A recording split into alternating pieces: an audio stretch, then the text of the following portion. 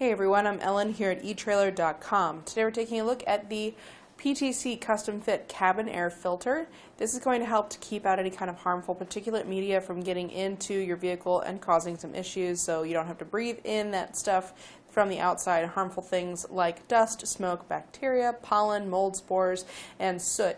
So they're going to pass through this filter, get captured by that, and keep you from having to breathe them in inside your vehicle.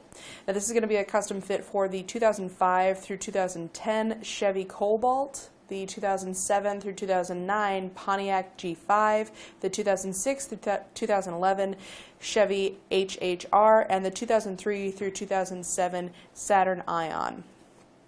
So the way to replace your filter, you'll have to open up your passenger side door, open up your glove box, press in on either side to release the tabs, and then just reach in and flip down the housing cover for your old filter, take it out, pop this new guy in there.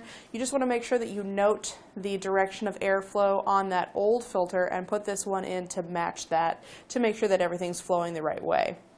You'll also want to change out this filter every 12,000 to 18,000 miles, or about once a year, depending on how often or how much you drive. You can also check your owner's manual, make sure that you go by any stipulations they have if it differs from that. If you suffer from allergies, it's a good idea to change this out relatively frequently so that you're not having to breathe in all those allergens as much.